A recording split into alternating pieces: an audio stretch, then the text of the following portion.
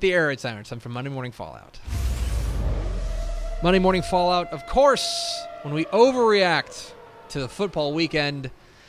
A lot to overreact to, actually. Just like a lot. There's a lot of different ways we could go with this. So let's start. My 3 big thoughts. First big thought, panning for data points. So I've always been a big fan of I don't know how much studying you've done of the Gold Rush. Do you remember the Gold Rush? Remember that? Do I remember? No. Personally, no. You don't? Sorry, I wasn't there. How old are you? Anyway. But the idea of panning for gold always struck me as very odd. Sure. You get the sifter and you kind of dip it into the water and then you just kind of sift through and maybe there's some gold in it, right? That's kind of what I feel like we're at right now with Texas high school football. Because right now, through 2 weeks, there has been so much craziness going on. And week 2 was even, in my estimation, even wilder than week 1. Mm-hmm. Just a lot of weird results coming out. Just a lot of just bizarre things that come across and you go, whoa, really? You serious? Our Slack chat was just a barrage of us going, are you guys seeing this? The whole night on Friday night.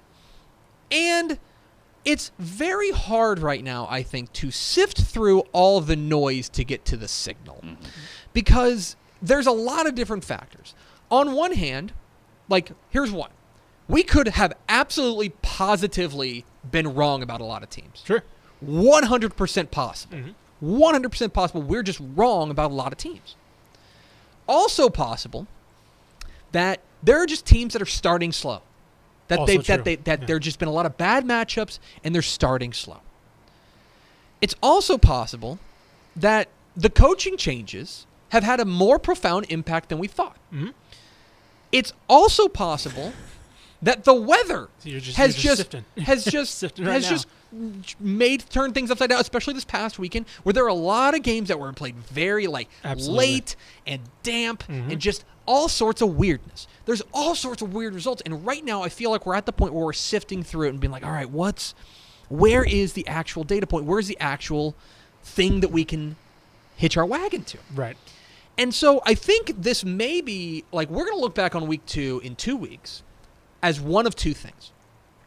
Either this giant, glaring harbinger just screaming at us in the sky, being like, hey, it's going to be weird. Just going to be weird this year. Or in 5 weeks, we're going to look back on week 2 and be like, that was weird. Yeah. Remember that? Remember that? Huh. And I don't know which one yet. And I've spent the weekend trying to figure it out, and I can't. Yeah, it's... Man, I mean, just to roll off some of the scores, obviously, Crosby over Manville. Mm-hmm. Giddings beating the brakes off Wimberley. Beating the doors off of them. Me and Steph said, wouldn't be surprised if Giddings is for real and they beat Wimberley. Not like that. I think Cy Ranch over Westlake. Well, Cy Ranch over so many results where not even the result, or not even just the fact that one team beat the other, but the in style, the fashion, right? The in style. The fashion that it happened, and maybe weather, like you said, but even week 1 was really weird. I know, and so we're still kind of in a flow of maybe we I don't want to say overrated, but maybe we put too much stock in legacy with some teams. Oh, yeah. Maybe, with Wimberley, for it sure. was, it's Wimberley. They're going to be fine. Mm-hmm. And Giddings might be for real, speaking of new coaching changes right there. Mm-hmm. So it really is where we're still in a spot where maybe it's not till week 5 where we really know what's happening with some of these teams. Thought number 2, inflection point. I'm looking at the college football landscape right now, and I tweeted this, and I feel really good about it, about how Texas won and Texas A&M lost, but try telling that to either fan base.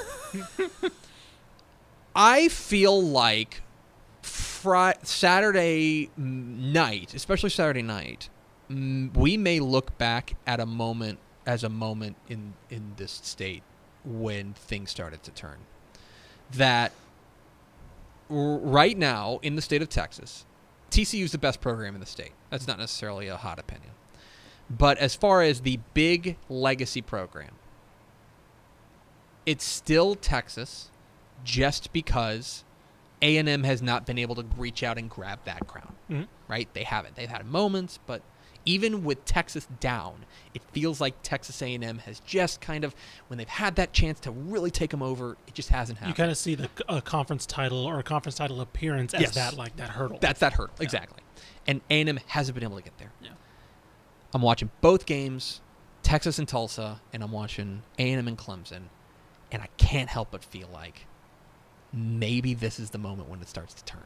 And I wonder if in a couple of years we're going to look back on that weekend. And yes, Texas won and A&M lost, but boy, it sure doesn't feel like it. Right. And it sure feels like the worm is turning on that. Now, this again could just be a black swan. Sure. And Texas could end up roaring back and get their S together and figure things out. And A&M may have just gotten up for this one big game, and they may scuffle down the stretch and finish 6-6.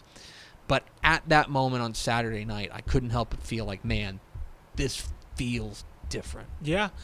And part of you wants to maybe be a little hesitant because of how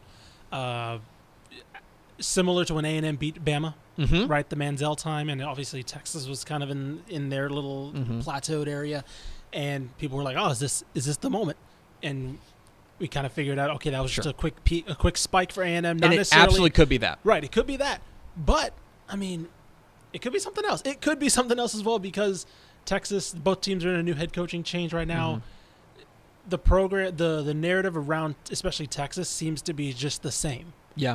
Right, and that's something that we didn't expect for them to be competing for Big 12 championships this year, but that's something that we expected to change was the narrative. Yeah. When we put Texas Jimbo Fisher on the cover, obviously a big part of that is that he's a great coach, but another part of that is that we felt like he was coming in and changing the attitude at that program. Right. And I'll tell you, on Saturday night was the first time I really felt that. Sure. I'd heard A&M fans say, "Oh, it's different, it's different, it's different." I'm like, okay, sure, we'll see. The first time I felt it was Saturday night. And number 3, ban injuries. # ban injuries. Let's get it trending. You may have missed it, but Jalen Catalon, our 5A cover boy in Dave Campbell's Texas football, the superstar, do-it-all athlete, safety essentially for Mansfield Legacy, is out for the year with a knee injury. And that was week 1. Week 2, we lose Maverick McIver, the quarterback for San Angelo Central. He's out for the year. I believe it was an ACL and meniscus injury. He's done for the year. We almost lost Rashawn Johnson, right, the quarterback for Port Neches Groves. But he's apparently okay. Apparently. We can fix this real easy, guys. Let's just start over. Let's just make injuries illegal. I feel like this is something we should have done a long time ago. Yeah. We have the technology. Happened with J.K. Dobbins a couple years ago. Yeah. Happened with too many guys. Too many guys, especially early, like week 1 and 2. Like, yeah, no. If a guy gets injured in week 9, I'm like, dang it. Yeah. Okay, but we got 9 weeks of him. Yeah, it was like, oh man, that was a fun 9 weeks. He got to play most of his last season if he's a senior, but J.K. Dobbins got injured last year on like carry number 1 or 2, yeah, something like that. Jalen Catalon goes out after 1 in the first game, and now Maverick McIver goes out in the second game. So we need to ban injuries. 3 helmet stickers. Helmet sticker for Katie Tompkins, running back R.J. Smith, 300 yards and 6 touchdowns on the ground, and he was the second best Katy ISD running back. Helmet sticker for Katie Tompkins, running back R.J. Smith. Helmet sticker for Houston linebacker Austin Robinson. He showed out. We were wondering who was going to step up besides Ed Oliver on this defense, and Austin Robinson was fantastic. 8 solo tackles, 10 tackles total in their mollywhopping of Arizona. It was a whooping. That was a punishment. Yeah. That was discipline. Starting to get excited about the Cougs. That was discipline. And Arlington athlete Jahari Rogers, 329 yards and a touchdown passing, 116 yards and 2 touchdowns rushing in their win over over Byron Nelson. He was in studio on Fox Sports Southwest. Really impressive young man as well. Arlington athlete Jahari Rogers gets a helmet sticker as well. 3 teams to watch. Ish, you mentioned Giddings. Week 1, they beat Rockdale, and we go, that's a nice win. Yeah. Good job. They beat the defending champs 17-16, really close, or 18-17. It was by 1 point. 17-16. 17-16. Yeah. Great wins, stuff like that. And then they beat the doors off of Wimberley. Yeah. Holy cow. If you go back and watch High School Scoreboard Live, Craig Way literally reports the score to me on the air. Best moment of the show. And I'm just like, wait, so what? Yeah. It was like a super genuine moment. It was a great reaction. I was like, no, what? Are you kidding me? It was good. So watch out for getting. This is going to sound weird, but keep an eye on Rice. Yeah, man. I got to tell you, and I know they lost. They went to the islands and they lost.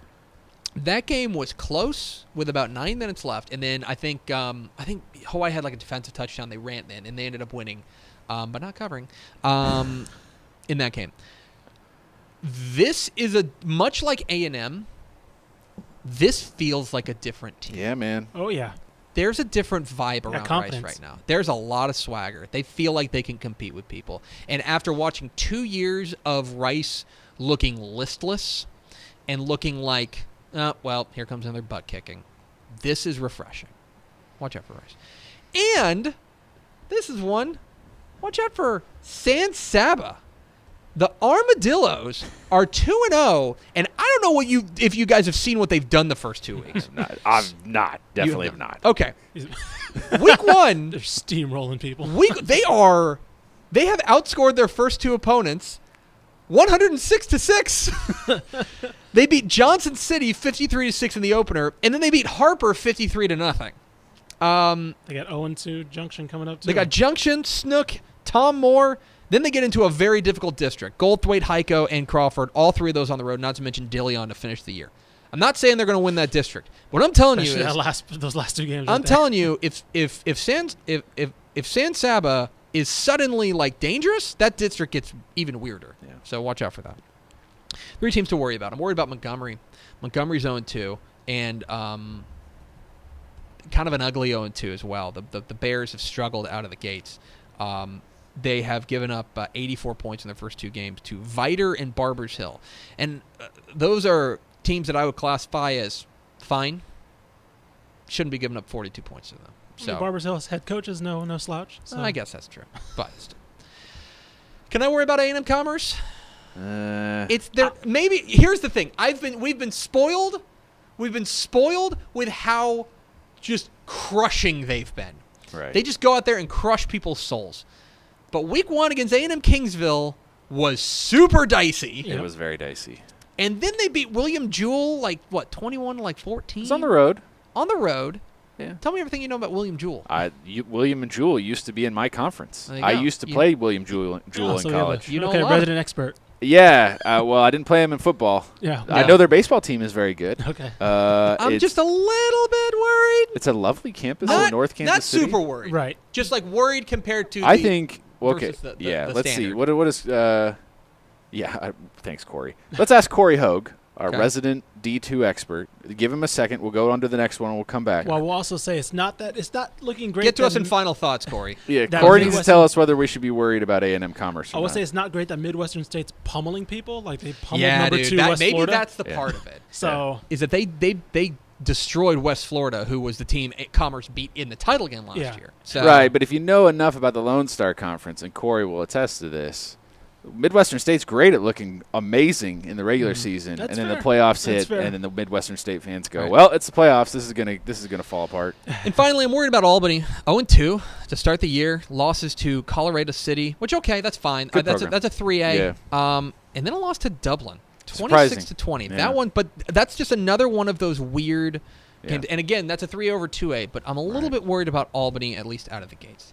That is Monday Morning Fallout.